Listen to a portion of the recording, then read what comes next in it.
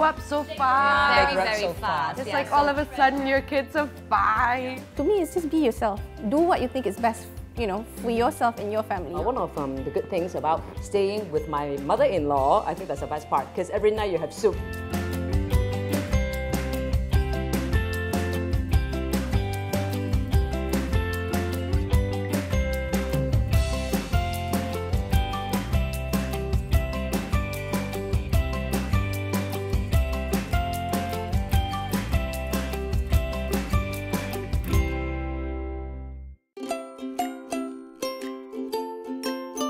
Hello and welcome, moms, to the Connected Moms Club Mommy Talk. I'm Belinda Chee, your host for today. Now here at Mommy Talk, we will be discussing topics affecting Malaysian moms. And for our first ever episode today, we'll be talking about working moms. That shift from being a working woman to becoming a working mom.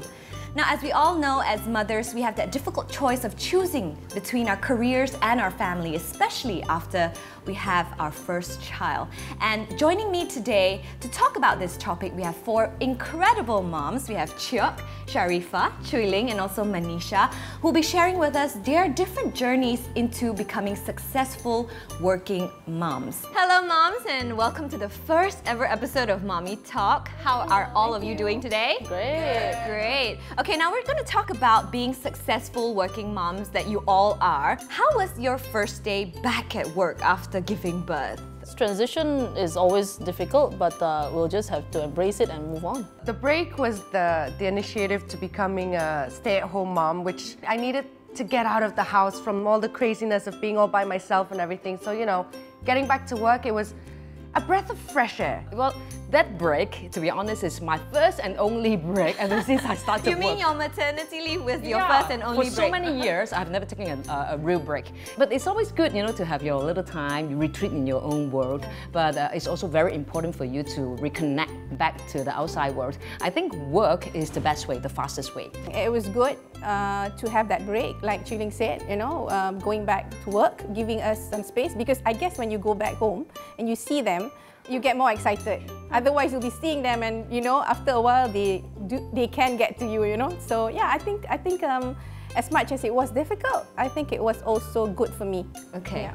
All right, so now ladies, we've actually prepared a whiteboard and markers for you to answer this next question that I have for you. And what I need you ladies to do is just write a one-word answer for this next question about what was the most stressful thing about going back to work. 3, 2, 1, show me your boards. All right. Now for you, Sharifah, is separation anxiety. For you, because your kids are okay being away from you, but you're not. My children are so independent. It's like, I don't even let my kids sleep on their own bed yet. They sleep with me. Oh, wow. You are so attached to your children. Yes, I am. But I think that is good for them in the long run. Yeah, I think so too. I think so too. I mean, I want that relationship. I want to have that, you know, us not just being mothers and daughters, but it's best friends as well. How about you, Chui Ling? Did you already have a support system planned out before you decided to go back to work? Yes. Like what is going to happen with your boys after you go back to work? Yeah, even during my pregnancy, I have 2 reliable teams to keep the things running. So I'm basically quite hassle-free. Likewise, going back to work, the business and everything is ongoing. So to me, it's all about teamwork, and I'm really thankful to have 2 reliable teams.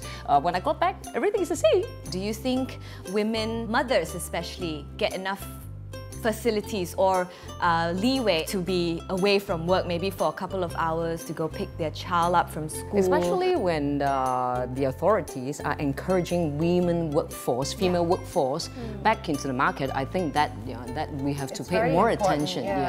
To make them more convenient and confident to go back to work. They're starting it in malls already, you know, the nursing rooms and all that kind of thing. I think in the office, especially when you have toddlers and stuff like that, I mean, I think even daycare centers would be great in the Western countries. They have a lot of daycare centers in offices. So it would be great to have daycare at work. And also in Malaysia, there are so many SMEs, right? Yeah. I think these companies can be more flexible to female workers. Okay, now we know that you are all successful working moms now, but have you ever considered the alternative of being a stay-at-home mom? Being a stay-at-home mom, I mean, it's fun. I mean, you're able to watch the development of your child. You know, you see every single stepping stone that they do, their first word, their first, their first bump in the head, and they're like I taught my kids, my oldest, to cycle, on 2 wheels, and it's fun. But it's a tough job being a stay-at-home mom. It really is. How about you, Manisya? I mean, after the second, third, fourth, fifth child, have you ever considered maybe this is the time for me to just stay at home and take care of my children? Yeah, of course, all the time. It's not just about what you want. It's whether by doing that, are you giving your best, in my opinion, There's no right or wrong to it.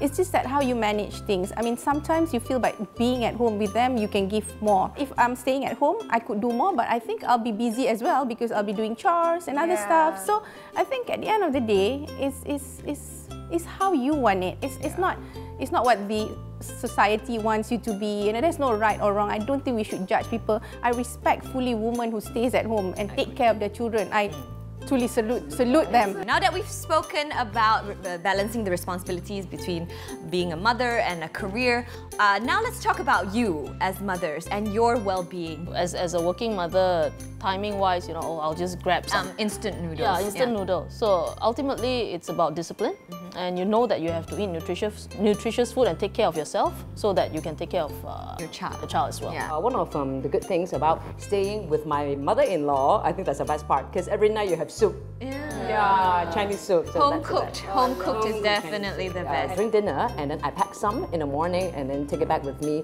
to the studio. Yeah, so that's a little trick. So we've spoken about being juggling the responsibilities of being a working mom, and also a full stay-at-home mom, and also nutrition, that you have to keep yourself healthy so that you can live healthy and live long to see your children grow. So And what? be mother-in-law.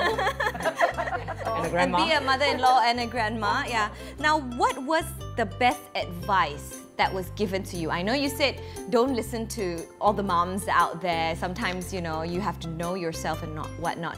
But what do you think is the best advice that you've gotten since your start of this motherhood journey? For me, I remember one of my friends telling me, Chiok, done is better than perfect. So you don't need to do everything 100%. You have already done it to the best of your ability. You don't feel guilty about it, and that's the way it should be. Yeah? Don't beat up yourself because you can't do this and this and this during the day, even though you've planned it out. Yeah.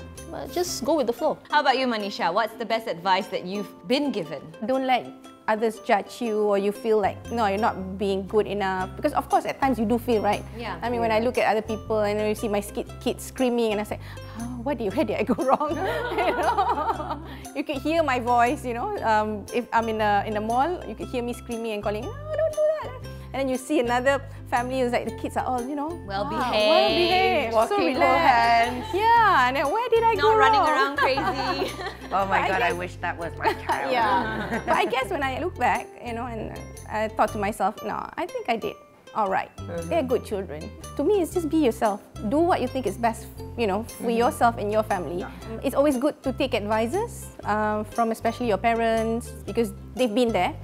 Where women who have maternal instinct, we always want to do only the best for our children. What would you say to all of the moms out there who chose either to be a working mom or to be a stay-at-home mom? We ready, ladies? Ready. 1, 2, 3. Show me your answers. Keep it up. You're doing the best already, and no one can fault you for that. Because ultimately, people can always say, oh, the grass is greener on the other side, right? When you're either on this side or the other. But to me, it's really depending on where you are and making the best out of the situation that you are in.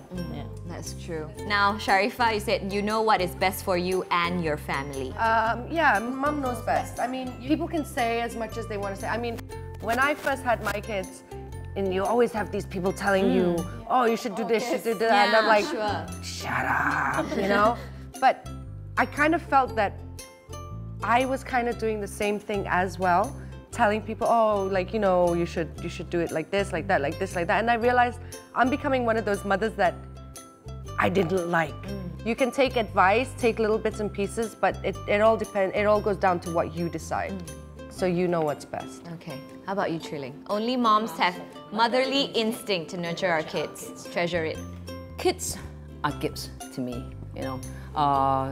My encounter, because it took me quite long to have my boys. So I think it's gifts, it's very, very, very special gifts. And motherly instinct is also a gift. You know? From up above. Yeah, from up above. So we should treasure it, and it's all meant to be. And these make us to be a much better person. So we should enjoy it, and it's a blessing. They grow up so fast. Yeah, they grow up so fast. It's like all of a sudden your kids are 5 and setting fire to dustbins and... I'm waiting for that actually. Yeah, I can't wait for that too. Why you can't wait for your kid to set fire to your rubbish bin? I want my boy to quickly grow up, in a sense, because right now with him at home, we always just have to focus at home. And if he's a bit more mobile, then we can bring him out. You know, we like to go for holidays and all those stuff. Well, that's all the time we have for today's episode. Thank you so much, ladies. And thank you to all you moms out there for joining us this episode. Now, for more support throughout your mommyhood journey, please click on the link. And do watch out for our next episode. In the meantime, please feel free to explore Connected Moms Club for more mommy support.